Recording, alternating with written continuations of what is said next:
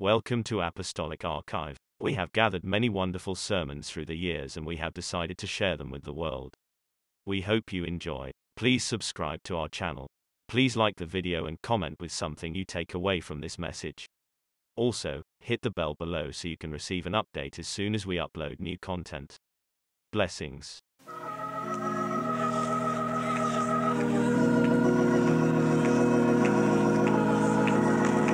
Now would you raise your hands to heaven and let's love God together.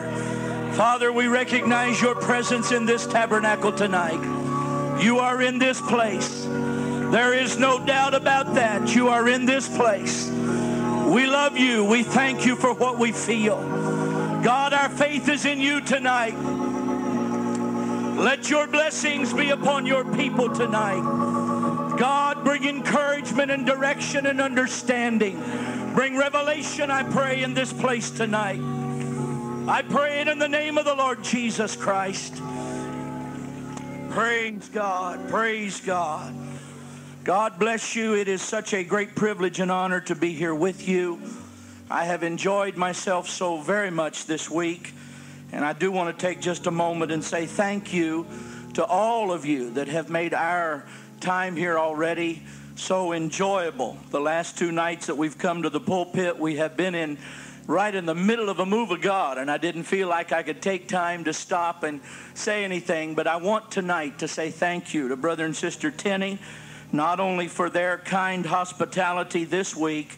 I hope Brother Tenney never gets tired of me bugging him, but he is one of the first ones I call every time I've got a situation that I need an answer, a little bit of guidance and wisdom.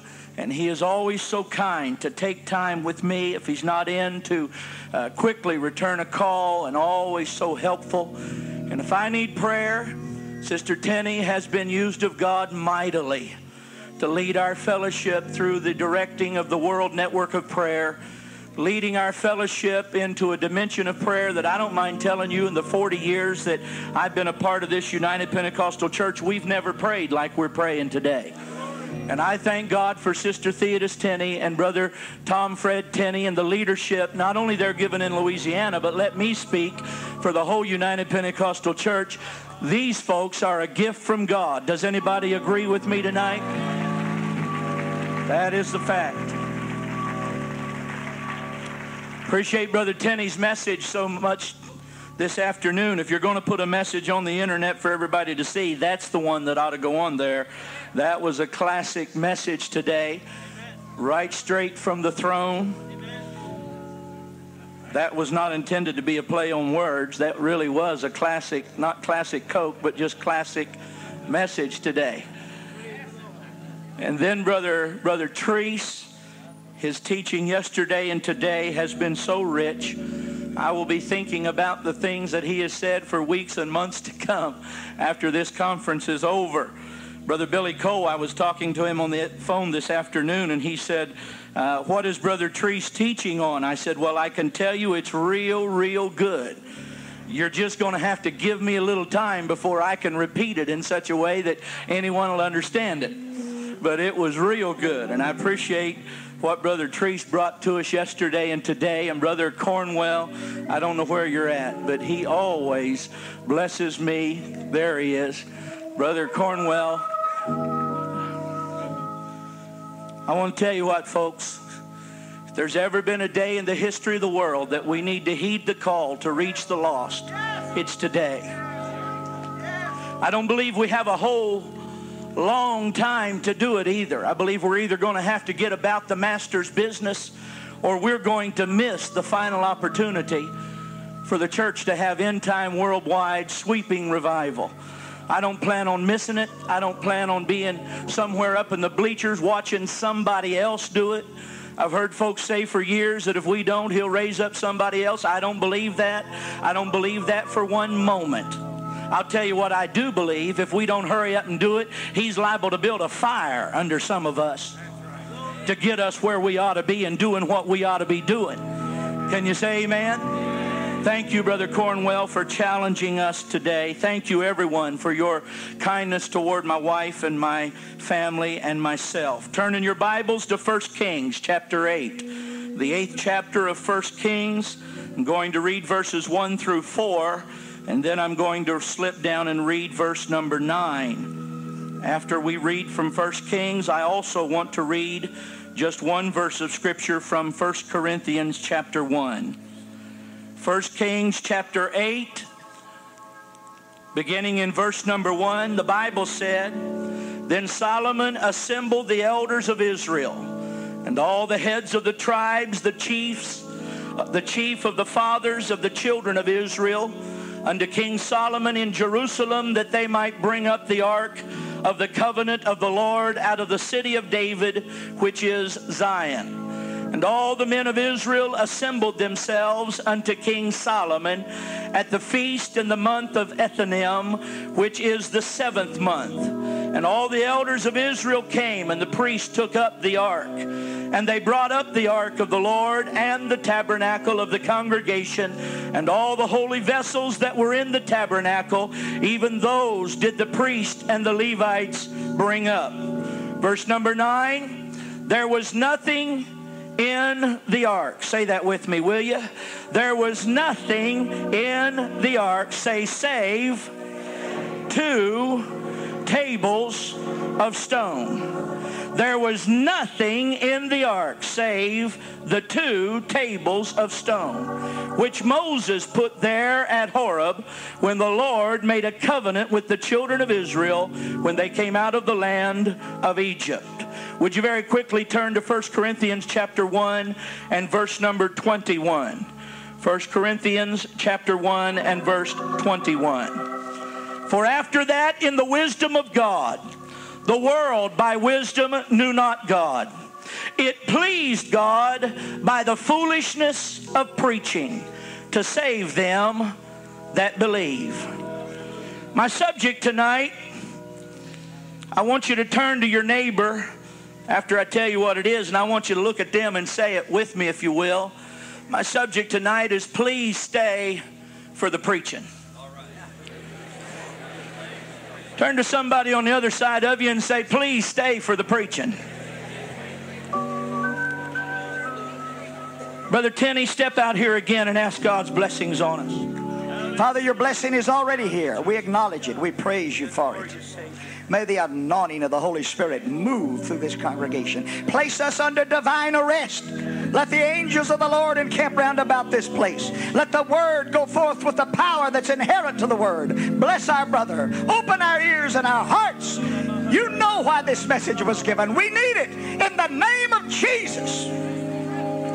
God bless you, and you may be seated. I have been privileged the last several years to do quite a bit of traveling overseas. I have for the last 12 years visited Thailand at least once a year with Brother Billy Cole. I've been to Central America. I've had the privilege of preaching in Europe. I've got to go to some of the greatest revival hotspots of our day and around the world in various places and nations. Every now and then somebody will ask me, Brother Cunningham, why are they having thousands, multiplied thousands of people receive the baptism of the Holy Ghost in this place or that place? Why are some of those things happening there that we are not seeing so much of it here in the United States of America? There are probably several answers to that question, but one of the things that sticks in my mind, and probably was one of the first observances of mine the first time I went overseas, there seems to be a love among the people of Asia and of Central America and of Ethiopia and of Pakistan and the other places where we are having great revival. There seems to be a love for the Word of God there that is almost beyond the ordinary. These people love the preaching of God's holy word. When we go to Thailand, Asia every year, they start their first service at 6 o'clock in the morning. They go from 6 o'clock until 9:30. They take 1 hour for a mid-morning breakfast right there on the grounds that would amount to nothing more than soup that is boiled in big open pots. After they've had their soup and their rice, they come back into church about 10:30 and they stay till 1:30 or 2 in the afternoon. They sleep in the hottest part of the day, and about 6 o'clock in the evening they are back in church, and there they stay until 9:30, 10, 11 at night.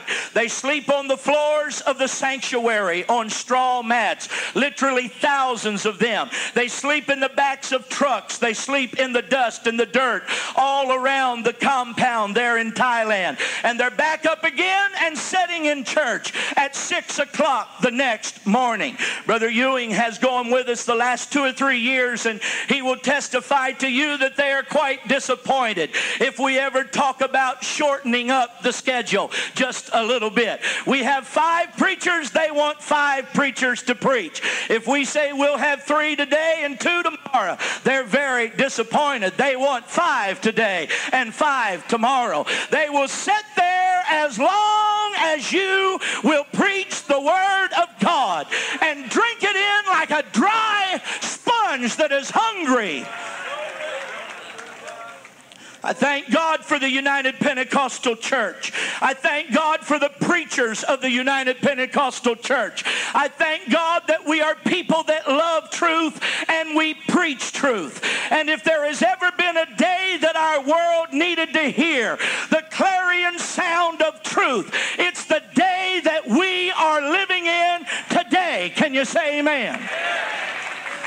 Right here in the United States of America, I am so concerned with the fact that we are absolutely being invaded by false religions. In the 1980s, the fastest growing religion right here in America was the Hare Krishna religion. In the 90s, the fastest growing religion right here in America is the Muslim religion. Are you aware that now the largest and the most expensive Buddhist temples in the world are now in North America, not some third world country? The largest Buddhist temple in the world is in Los Angeles, California. The most expensive Buddhist temple ever built in history is in Vancouver, British Columbia. What are you trying to tell us, Brother Cunningham? If there has ever been a day, if there has ever been a need for the genuine anointed apostolic preacher to preach the truth without fear and favor and to shout the truth of the Word of God from every housetop, it is the day that we're living in today. Will you shout hallelujah? Shout hallelujah. There is a situation that is taking place in America that concerns me.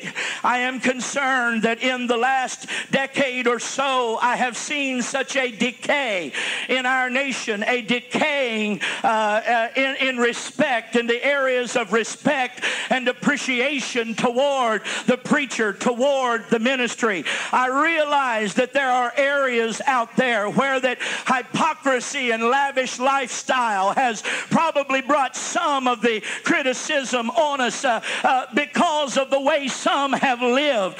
But there is an attitude today in the world, and if we're not careful, it's going to creep into the church. An attitude of relegating the place of preaching and the place of truth and the place of the Word of God to something lesser than what God intended it to be, and a lesser place than where God intended it to fill. Let me set the record straight. At the first part of this message tonight, the most important thing that happens every time we come together is the preaching of the Word of God.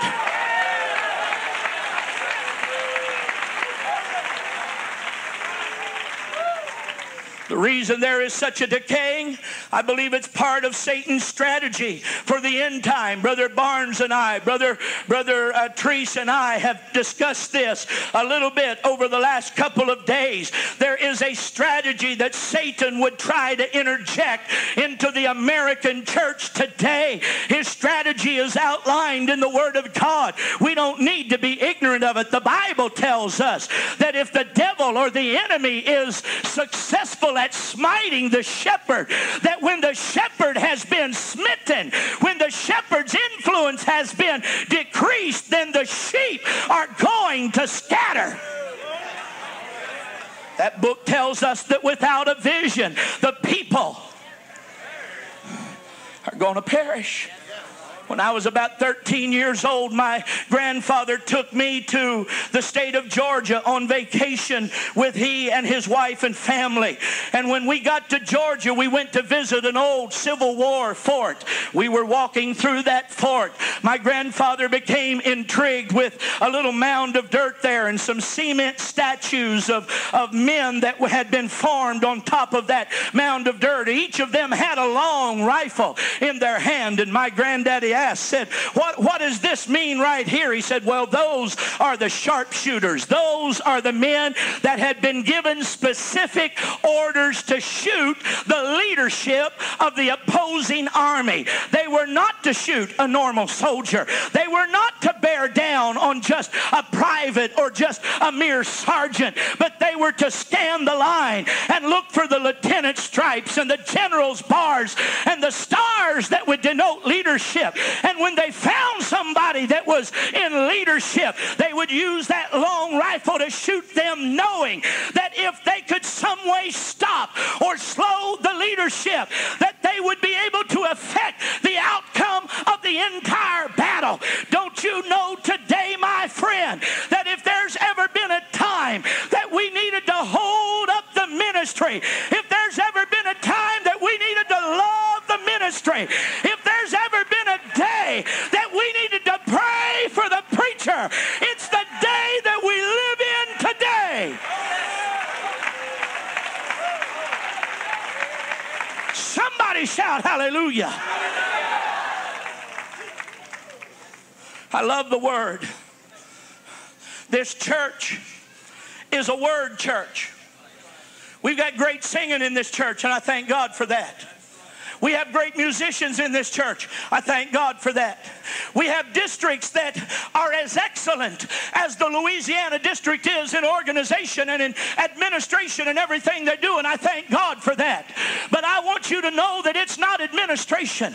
It's not organization. It's not music. It's not talent. It's not education. It's not ability that has brought us to where we are. We are where we are today because years ago, somebody built this church on a foundation of the Word of God. That Word of God that is forever settled in heaven. And that's what makes us what we are today. Somebody say hallelujah. Somebody say I believe it. I get so tired of hypocrisy. I get so tired of folks going through the motion. And you hear me, United Pentecostal Church, our world is tired of hypocrisy in leadership and especially in areas of ministry. Hello? If you're going to get in a United Pentecostal Church pulpit, you need to be the real thing, honey. You need to preach the real thing. You need to live the real thing.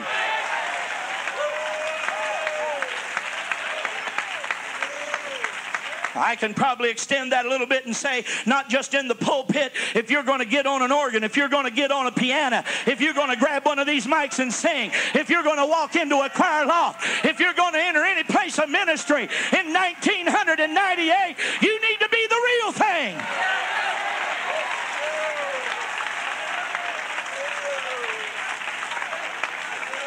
I was preaching in a church in Elizabeth, West Virginia. Now, there isn't anybody in here ever even heard of Elizabeth, West Virginia. Population about 380, Brother Tenney. I went there to preach them a little revival. They had about 50 in Sunday school. In 3 weeks, we had more than 50 get the Holy Ghost. We nearly doubled the church in 3 weeks' time. They had an old girl that played the piano there by the name of Charlene. Now, Charlene made me look tiny. She's a big old girl. And about half her teeth was missing. And every service, when you'd get there about 6:30 or 7 for prayer, Charlene was already there and in the prayer room. Whenever it come time to start service, Charlene was the only musician they had. She went out to the piano and began to bang on the piano. And to say she banged on the piano is complimenting.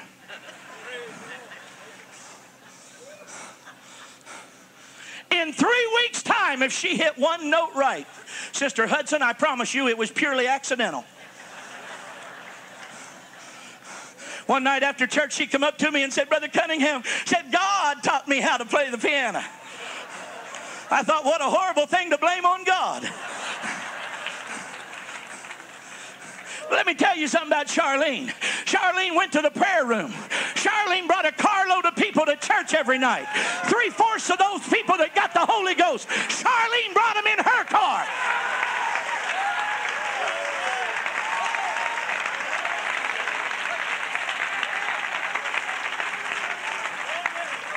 I went to another church to preach a revival right after that. Man, they had it all together. They had a brand new building, nice carpet, padded pews. They were in the middle of a great, big, wonderful, beautiful town, had a church right on the highway. And when service time started, down the aisle walked a band of folks. I mean, one of the best piano players, guitar players, drummers, bass players, trumpeteers, you name it, they had it. They had quite a little band over there. And they'd come up and play their stuff, and I think musicians call it tight. They were tight. Everything was together. They played good. They sounded good. It was smooth. Everything was right. But for the 3 nights that I was there preaching, the moment I stood up and read from the Word of God, they walked away from their instruments, down the side aisle, out into the vestibule. The vestibule had glass doors on it, so I had to watch them while I was preaching, sitting out drinking Coca-Cola and eating cheese crackers and telling jokes all the time I'm preaching. After 2 good nights, the pastor come to me and he said, oh, Brother Cunningham, we're enjoying having you with us. It's just a blessing to have you here. And Brother Cunningham, if there's anything that we can do for you to make your stay a little better, you just tell us what it is. I said, anything? He said, anything. We'll do it if we can, whatever it is. I said, here's what it is. You tell the musicians, I said, please stay for the preaching tonight. I'm going to preach to them.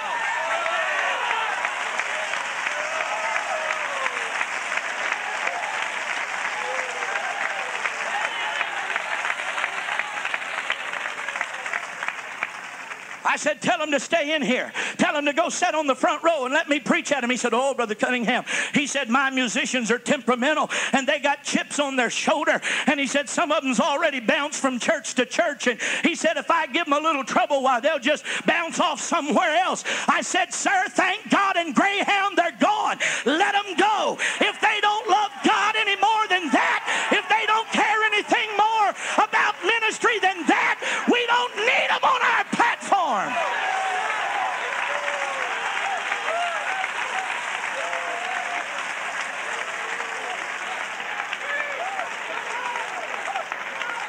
I like for things to be done right. I like it when perfection is there. I like it when excellence is there. But honey, if I've got to choose between a bunch of backsliders and old Charlene, I'm going to choose Charlene every time.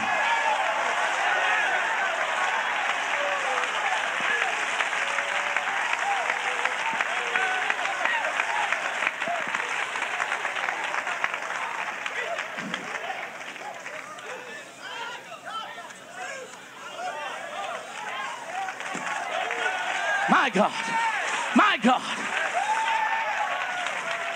We're fixing to move in the most apostolic era that the world has ever known. And honey, hear me. I want a revival. I want to be everything God wants us to be. But we can't do it if we let loose of Him.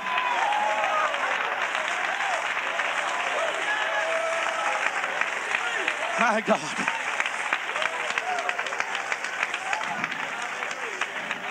In 1 Kings chapter 8,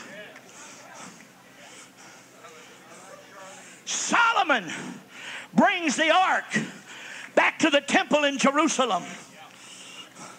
That ark had been captured by the Philistines, but they didn't want it too long. It caused them so much trouble.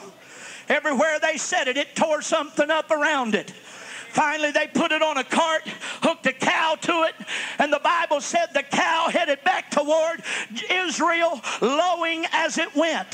And when they sent that cart home, the Bible says it first went to the house of Obed-Edom, and then David brought it from the house of Obed-Edom just a little bit further. And then David went down to the city of David, and he picked up that ark, and he worshiped before God, and brought it into a temporary tabernacle.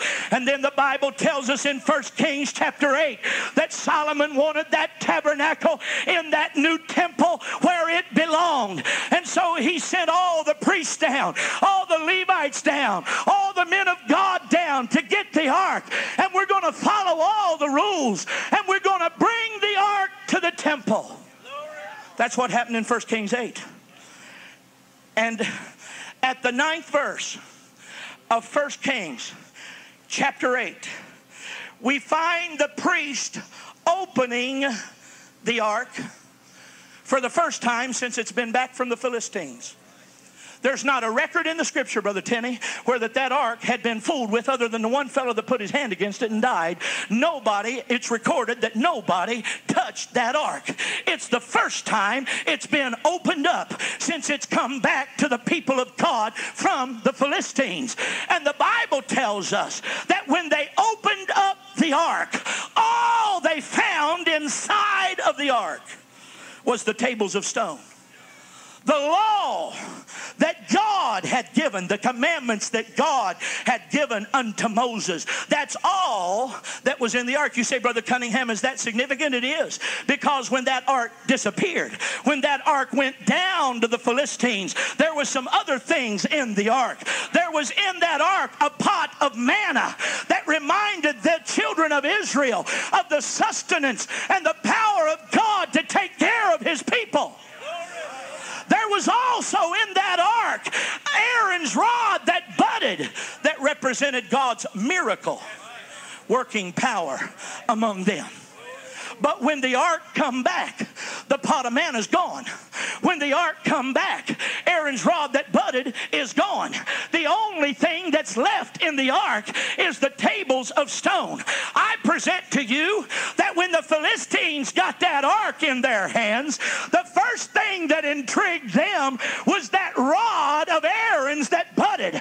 We want to know something about the miraculous. We want the miraculous among us. We'd like to have some of the miracles that Jehovah God is doing for Israel. We'd like to have them among us. And then there was that pot of manna that they had to have been so caught up with. Remember the story, how that every morning they went out and the manna fell, and that for years God fed his people with sweet manna that fell from heaven. And somebody gathered a pot of it up and said, put it in the ark so that we'll never forget that our God's a provider, so that we'll never forget that our God is a sustainer. And the Philistines said, we want to know God like that. We want him to be a sustainer. We want him to be a provider. We want to see his miracles. But what's these other things? Why, these are the commandments. This is the law of God. I can see some big old Philistine soldier, leader, general. He said, put those things back in the ark. We're not interested in that. We want the manna and we want the rod, but we're not interested in the book. Hello? And so when the ark came back and they opened it up the first time since it's been in the hands of the Philistines, there's nothing in it but the stone. They wanted to keep the pot of manna. They wanted to keep the rod that budded. They were hoping to have that kind of move of God among them, but we don't want nothing to do with those commandments. They are unimportant to us. The spirit of Laodicea, the age in which you and I are living today, that spirit of Laodicea is akin to the spirit of the Philistines in 1 Kings chapter 8. We are living in a day today where Laodicea loves Aaron's rod. They love the miracles. They love the gifts. They love the blessings. They love the deliverance. Their favorite message is name it and claim it and blab it and grab it. They want that kind of miraculous move among them, but they don't want the tables of stone. They don't want the responsibility of obedience. They don't want dedication. They don't want to sanctify themselves before the Lord. Just give us the rod. We want the miracles.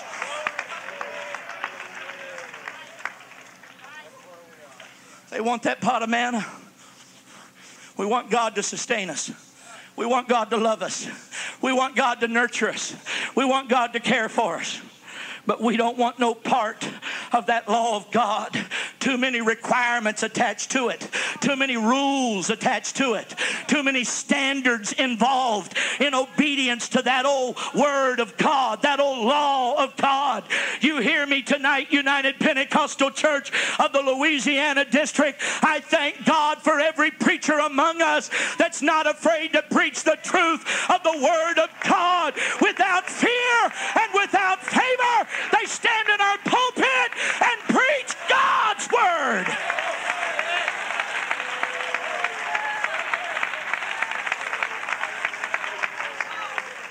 I thank God for a preacher in my life who preached truth to me. I thank God for a preacher that lived the life before me. I thank God for my grandfather, Brother J.C. Cole, that was an old-fashioned one-God preacher. Everybody said a one-God preacher. Say it again, a one-God preacher. My grandfather, it didn't matter where he read to you out of the book. He could stand up and say, church, tonight I'm going to do a Bible study on the love of God. And he could read that little old tiny verse that you'd think there'd be no problems. God is love. He'd get to the first word, God. I want you all to know there's no S on that.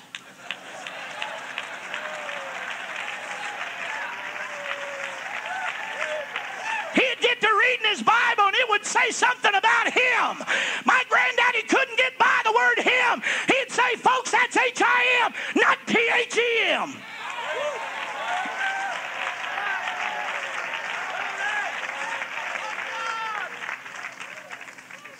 He'd get talking about God and the devil, and he said, let me tell y'all something.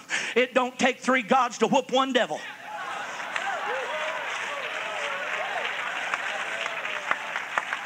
Say, Brother Cunningham, did you ever get tired of it? No.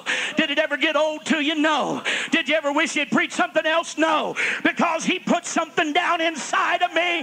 I believe it with every fiber of my being. I thank God for a preacher that'll preach the truth.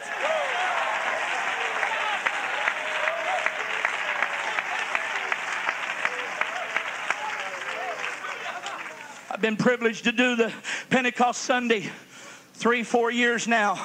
Pentecostals of Alexandria. About 3 or 4 years ago, I walked into church on Sunday morning. Brother Anthony Mangum was already in his office, tears streaming down his face. When I walked in the office, he stood up and embraced me with tears flowing. He said, Jack, let me tell you why we got a great church here in Alex. He said, it's not me, it's not Mickey, it's not what we're doing. He said, let's go to the prayer room. We walked out to the prayer room, and there's Brother G.A. Mangan out there walking back and forth in the prayer room. And Brother Anthony said he didn't go home last night. He came over here during the night. He prayed all night long. He said, Jack, that man's a holy man. That man knows God. That man knows the book and loves the book. And that's why we are what we are today.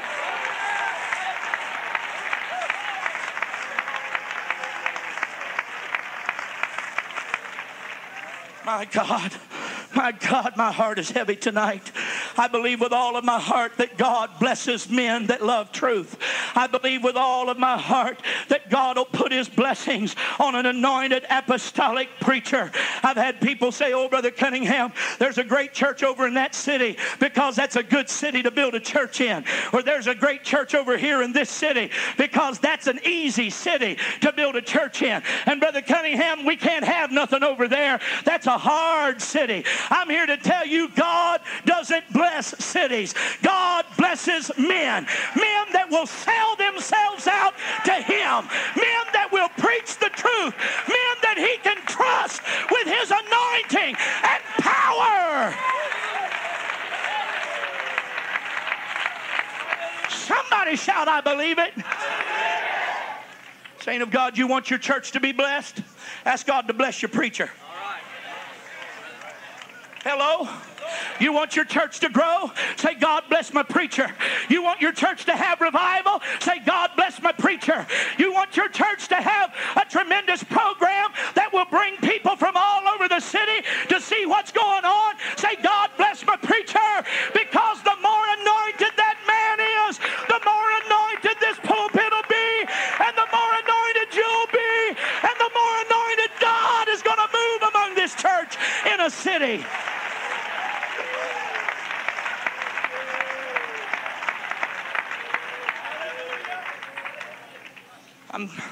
I'm 40 years old.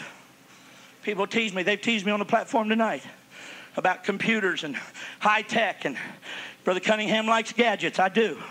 I like high tech, nice equipment. I like for things to be right. My favorite word in administration and organization is the word excellence. I think if it's God's kingdom and you're going to do it, you need to do it right. Hello? Hello? I appreciate talent. Hear me when I tell you I appreciate the talent and the ability and the education and the tools that God has given us to work with. But you hear this 40-year-old preacher when I tell you that nothing will ever replace anointed preaching in an apostolic church. Nothing, I'm going to say it again, nothing will ever replace anointed preaching in an apostolic church. Prophet Isaiah wrote, and the yoke shall be destroyed because of the anointing. People walk into our churches, they are bound up. And you can write that down in capital letters. They are bound up when they walk in our churches today. They have so many problems. They are so dysfunctional. They are addicted to drugs and alcohol and a multiplicity of habits. They come from broken homes. They have problems that just 10 years ago we never even dreamed of. And when they walk through the doors of our church, honey, it's the anointing that's going to break the yoke. It's not our programs. It's not our talent. It's not our socials. It's not our functions. It's the anointing that breaks the yoke.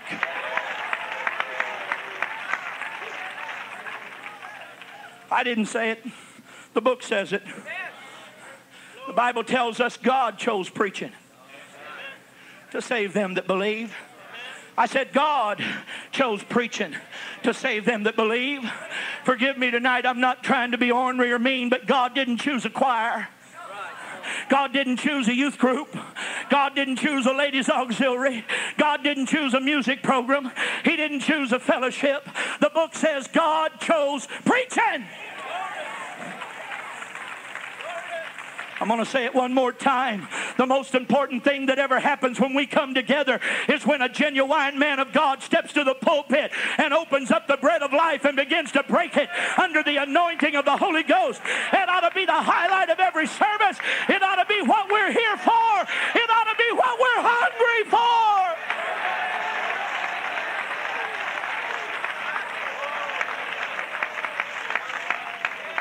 Forgive my straightforwardness, but I don't understand people who can sit like a knot on a log while anointed preaching's going forth.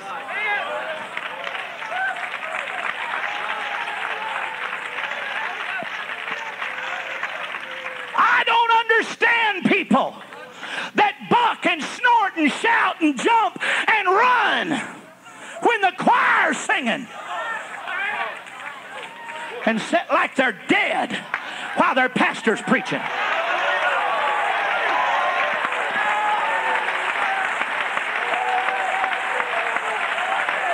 Come on, somebody, we need to stay for the preaching.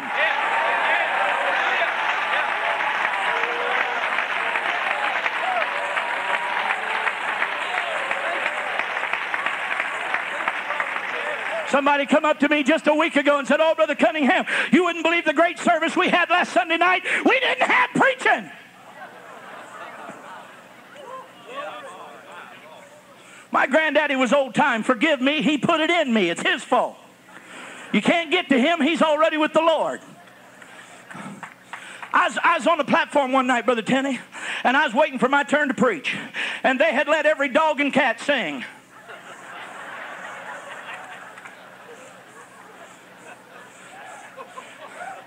And they shouted and run and jumped and had a whooping good time. My old grandpa walked over to me and put his arm around me and said, "Son, if they shout till midnight, you preach till daylight. We're going to have preaching tonight."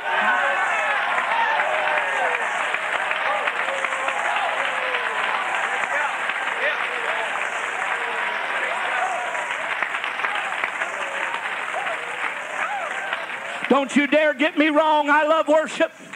I said I love worship. I stood up with you and worshiped on every song we've sung. I stood here last night, let the tears flow while we were singing about the blood. I love genuine apostolic worship. I love good godly singing. I've enjoyed this awesome choir tonight and every choir we've had all week long. But hear me, Pentecostals, if you can't worship unless there's a drum beating or somebody honky-tonking on a piano, something is wrong with your walk with God.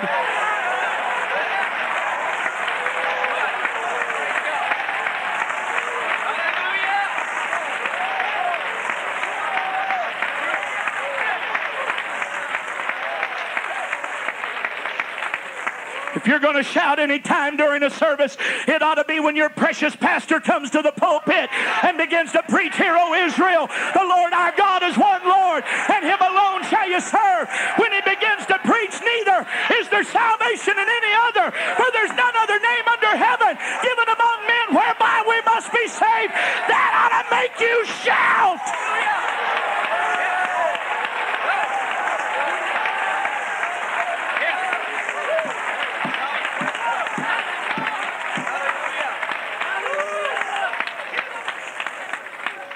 I don't have enough influence to do it here. But in my church where I pastored, I had a law that we lived by.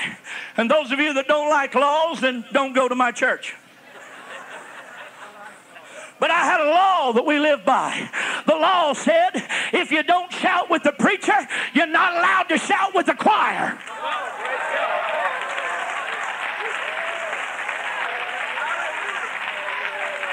You want to run and buck and jump and snort and jump pews while we're singing? You better do it while the preacher's preaching.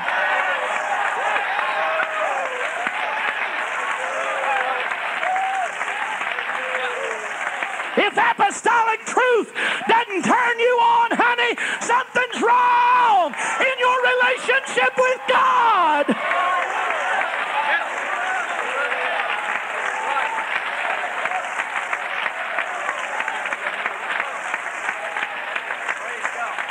I might as well go ahead and just tell you how I feel about it.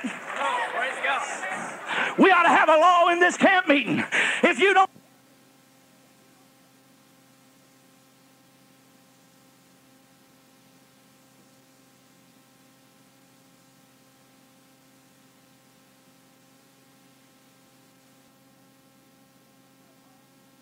pastor at home, you don't have a right to shout at camp meeting.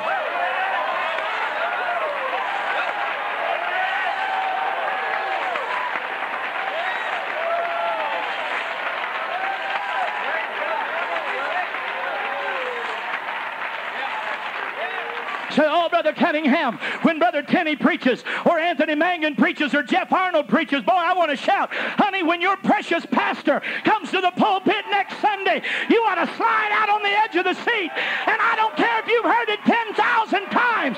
When he begins to preach, you ought to get up just like you are right now.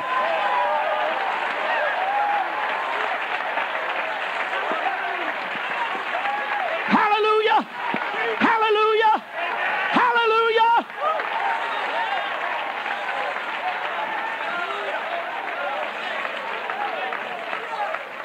Say, we worship in the man, Brother Cunningham, not on your life. But if he's a genuine one God, apostolic, tongue-talking, holy rolling preacher, when he begins to preach the truth that is power, the truth that is life, it ought to stir something in you.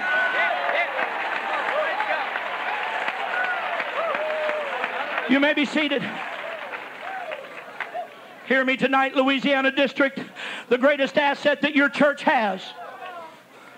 I said the greatest asset that your church has. It's not that new building you built. It's not the carpet in the pews. It's not all your high-tech equipment. Hello? Not how much ground you own on the interstate. The greatest asset that you have as a church, if you've got a preacher that's called of God and anointed by God, he is the greatest asset you have as a church.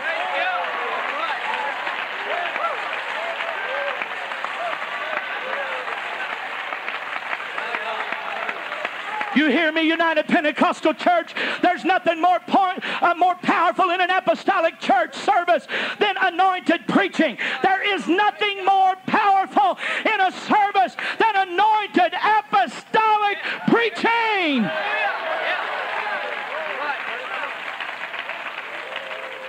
You want to have apostolic revival? Man, we want apostolic power. We want the apostolic miracles. We want the apostolic gifts. You know what we need? We need a little bit of apostolic submission. Hello? Hello?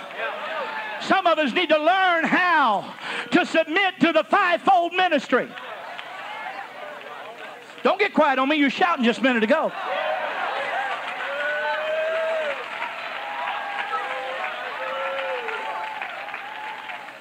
Mary, the mother of Jesus, came to Jesus at the wedding feast of Cana in Cana of Galilee, and the Bible said she told him, they have no wine.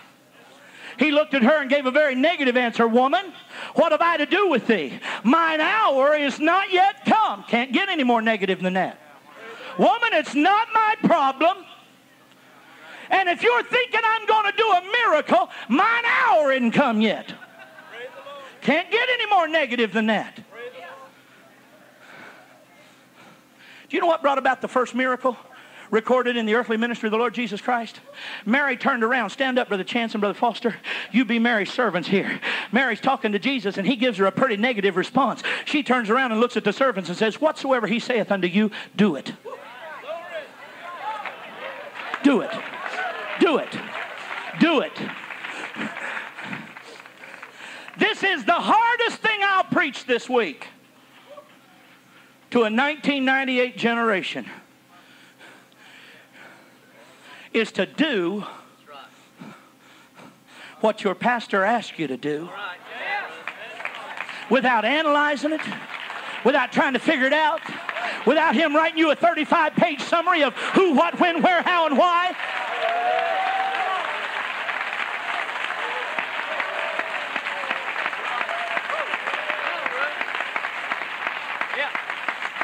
The Bible said, submit yourselves to them. Right. Hello? Right. I better move on, hadn't I? Come on.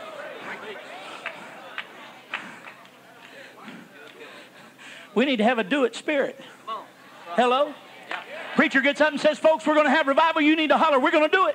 All right. We're going to go evangelize. Yes, sir, preacher, we're going to do it.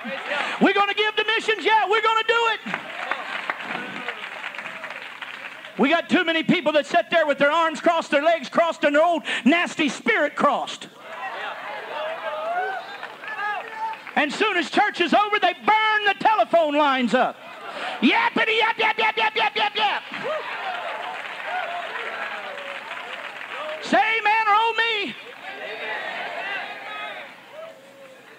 My granddaddy said a pack of dogs going down the road, you heave a rock over in the middle of the pack of dogs, the one that yelps, the one got hit. Somebody walks out of here tonight and says, I don't like preaching like that. They got hit. All right.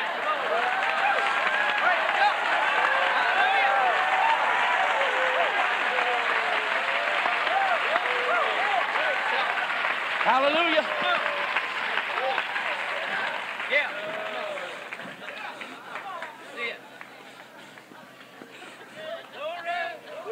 Do you realize that we've got people today in the church who actually feel they don't need a preacher? Hello? Some that are caught up in the rebelliousness of this generation. And they challenge everything the man of God says that we ought to be doing. We've even got some church boards. And some church cliques. And some preachers' families that think they can dictate to the pulpit. It's getting quiet in Louisiana.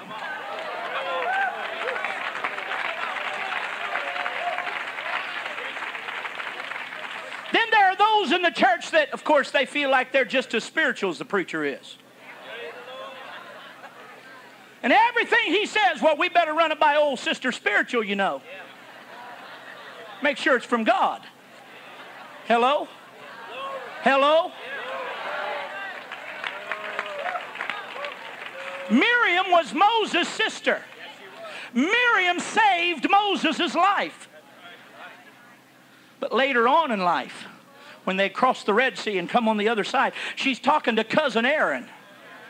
And they're whispering to each other, Brother Tenney, in the 13th chapter of Numbers. And they said, doth God speak only to Moses? Doesn't God speak to us sometimes? Can't we have a prophecy? Can't we have a word from God too?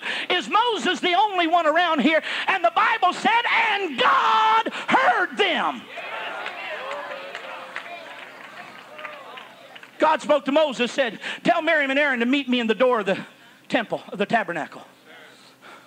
And God said to Moses, when they step into the door of the tabernacle, Moses, I want you to stand back because I'm going to kill them right there in the door. That's what the book says. God said, what'd they do? They said, doth God speak only by Moses? Don't we get a word too? Is Moses the only one that can hear from God? He's not all perfect. He married an Ethiopian woman. And God heard him. I don't care if the preacher's your brother.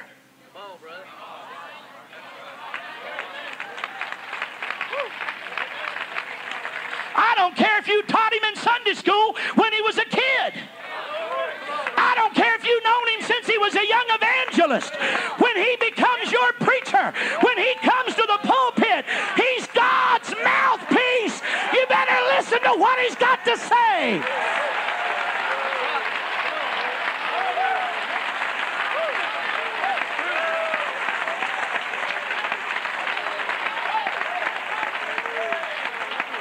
Let's stand together. I've been preaching too long. My God. My God. My God. If there's ever been a day that we needed to say, God, thank you for a preacher that's real, that lives the life, that's not afraid to tell me the truth. It's today. Stay standing. Isaiah paints the picture of two preachers in the book of Isaiah. On the one hand, he tells us about a preacher that stands on the wall, that never leaves his post on the wall. He watches, Isaiah said, continually. And when danger approaches, the Bible said he cries out, lion! All right. He announces when danger's coming. Isaiah said, on the other hand, there's a watchman over here that's nothing but a sleeping dog. He's always sleeping. He's always slumbering. He never sees danger approaching. He never sounds the alarm. He's only interested in what pertains to him. He doesn't care about his responsibility. You've got two different kinds of preachers, not only in the day of Isaiah, but in today's day. Yeah. Hello? Amen. You got the blind dog. Come to him and say, preacher, Anything wrong with me taking a second job is going to keep me out of church for the next 6 months? The old blind dog said, no, I can't see nothing wrong with it. How about me dating that girl that is a sinner girl? No, I don't see nothing wrong with it. How about me going to the bar with the boys on Friday and shooting a little pool because they make fun of me all week long because I don't go with them? I don't see nothing wrong with it. He's a blind dog. He's not going to tell you the truth. He's not interested in where your soul's going to spend eternity. But you go to the one that's standing on the wall. He understands his responsibility. He knows that his job is to get you to heaven. He wants you to be a part of the bride that's dressed in white and ready to meet Jesus.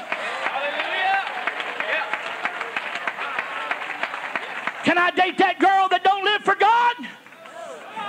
He puts his arm around you and says, I love you, son. You're a good boy, and I got high hopes for you. But the Bible says, don't be unequally yoked together as with believer and unbeliever. Is he hard? No. He's sounding an alarm. He's a watchman on a wall. He's got his eyes open. He wants you to go to heaven.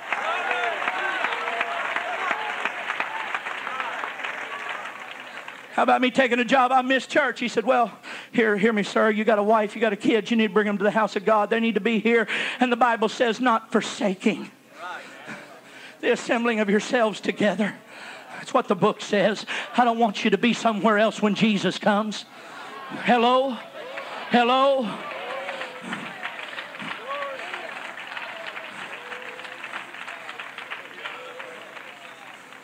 I'm a revivalist. I don't say this for anything, but just hopefully it's just a matter-of-fact statement. But for the last 5 years, I have given myself every waking minute of every day to the cause of revival. And because of that, I filter everything I do. Everything I say kind of goes through that revival filter. How does this affect revival? I went to Brother Barnes last night. I said, Brother Barnes, we're at the most crucial time in the history of the church in the world. What can we do to make sure we don't miss what God's doing? What insurance do we have? Is there some step I can take that will make sure we don't miss what God wants to do? And all night and all day, I've kept coming back to this over and over and over again. Tell my people that if they'll follow the preachers, and tell the preachers that if they'll be apostolic and lead, I'm fixing to do something that they've only dreamed about to this day. I believe it's one of the missing ingredients. I think it's time for us to respect one another again. I think it's time that we love one another again. I think it's time that we start praying for one another again. I think that it's time that we start honoring the great men of God among us again. We need to honor them.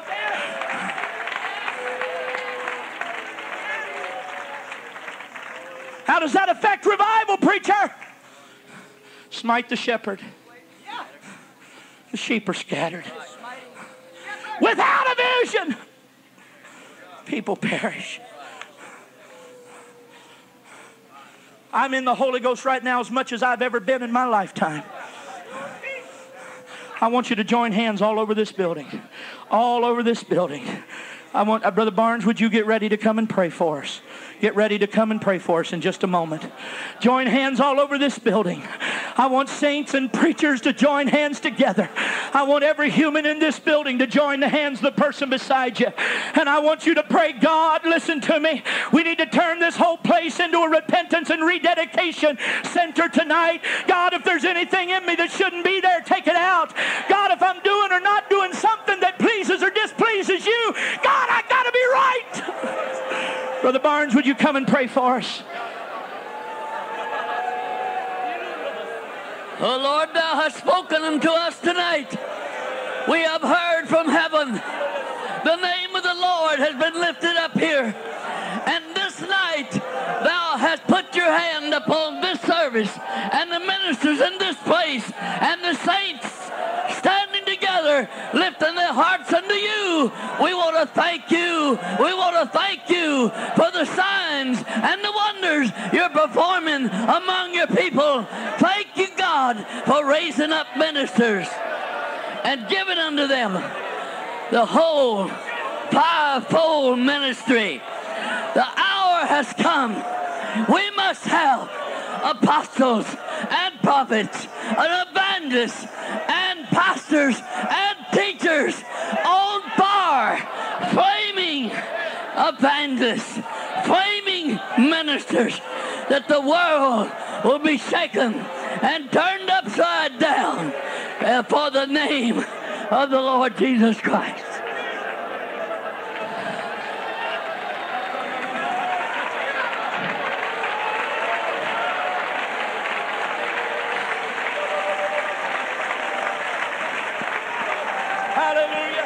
Brother Ewing, step out here and say what's on your heart. Hallelujah. We're in the Holy Ghost here tonight, church.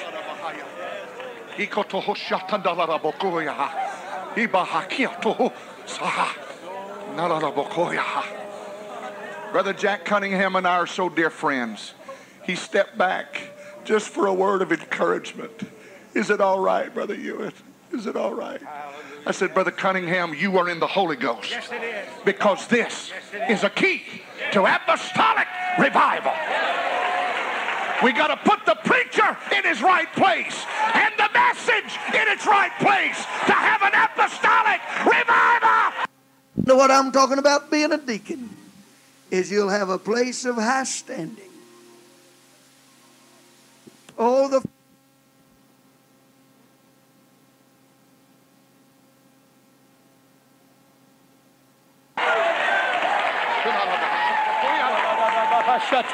Would you raise your hands and make a new commitment to God tonight? It seems like this camp meeting has been a time of committing over and over again. But raise your hands and tell him, God, I'm going to support my preacher. I'm going to love my preacher. I'm going to pray for my preacher. And together we're going to have apostolic revival. God, together we're going to have apostolic revival.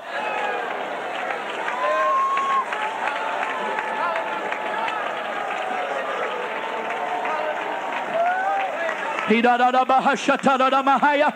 He koro da da da bahashata da da mahaya. He koro da da bahashiki ondo da da bahanda. He kada da bahashata. Would you call your preacher's name in prayer? I want you to say it out loud. I want you to bless him. Come on, say it. Bless him. Bless him. God, I want you to bless my pastor. Bless my pastor.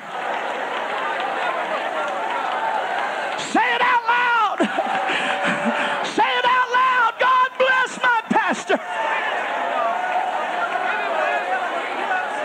I want every preacher in here to pray the blessings of God on those that are following you, those that you have been given charge of in the Spirit. I want every preacher to put their hands in the air. I want you to pray God's blessings on your people.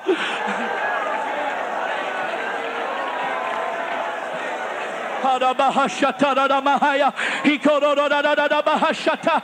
He koro da da da da bahashata. He koto yo da da da bahashata. He katata ya da da bahashata. He da da da da bahashiki ando da da mahaya. He kanda da da da bahashata. He koro da da da bahashando. I want every preacher and every saint in this building, I want you to raise your hands toward Brother Tenney. I want you to pray God's blessings on him as he not only leads this district, but as he influences the church of today toward end-time apostolic revival. Come on, pray blessings on him. I want you to pray God bless him. Ladies, pray for Sister Tenney.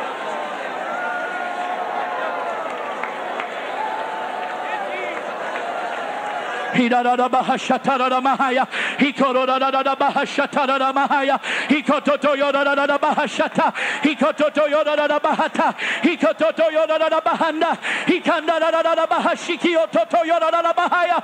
He kata da da bahashiki ando da mahaya. Some of you need to be praying right now. God, I want you to help me to carry the load that the leadership is carrying. God, I want you to let me feel the burden that they're feeling.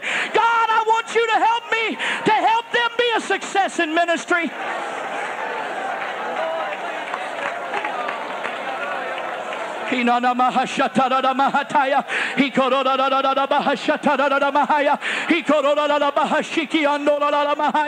Hallelujah, hallelujah, hallelujah. Thank you, Jesus. Thank you, Jesus. Thank you, Jesus. Now I have a challenge for you, church. I have a challenge for you. There's no way to get the preachers in one place and all the saints come around them. This place is just not big enough. But let me challenge you that before you leave this camp meeting this week to go home, before you leave to go home, I want you to find your preacher and shake his hand, put your arms around his neck and his pastor's wife. And I want you to tell them, we're going to go home and we're going to help you. And together we're going to have the greatest revival our city and our church has ever known. We're going to be workers together from now on.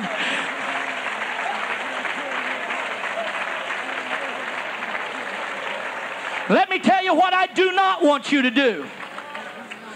I do not want you to go to your pastor and say, I've been gossiping all over the church about you. Forgive me. Don't go to your pastor and say, I've been against you forever. Forgive me. Don't want no confessions. Hello? Just go hug their neck and say, from now on, by the help of God, we're going to do what God called us to do in our city. Brother.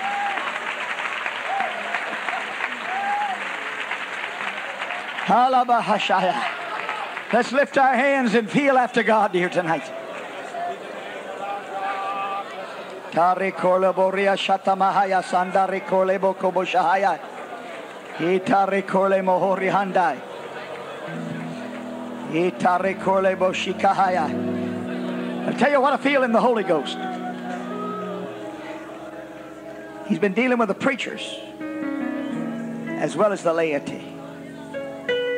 Sometimes we preachers, we put on a plastic smile because, you know, they tell us keep up a good image. A lot of preachers are hurting today.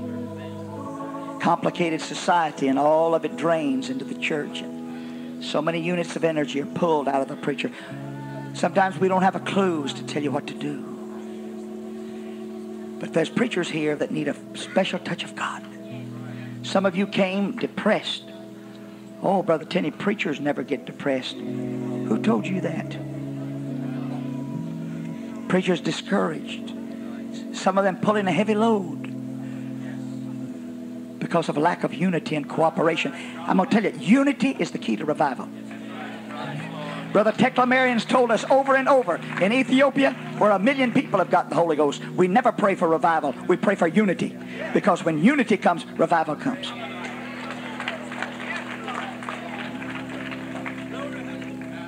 I'm going to give an altar call tonight for preachers that need a fresh touch. And I know what some of you are thinking, same thing I think. If I come down there, Brother Tenney, what will the people think? I must miss something somewhere. I didn't think we came to the front to pray to get before people. I thought we came to get before God. Say, your images have feet of clay. We got some hurting preachers today. They've been trained and pulled. No, they're not perfect. No, they don't have all the answers. If you don't feel it, don't come. It's all right. Altar call for preachers. God, some of you came saying, God, I got to have direction at that camp meeting. All direction is from the altar. I got a sermon on that. If you need direction, let's get at the altar.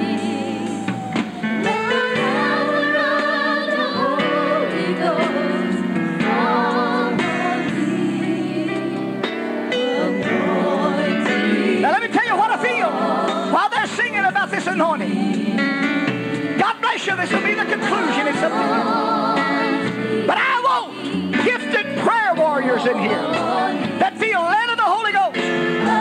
Not just necessarily preachers, but if you feel led to come down here and pray, and even pray for one of these preachers. Any of you preachers that feel like it, the Lord wants us to band together and pray.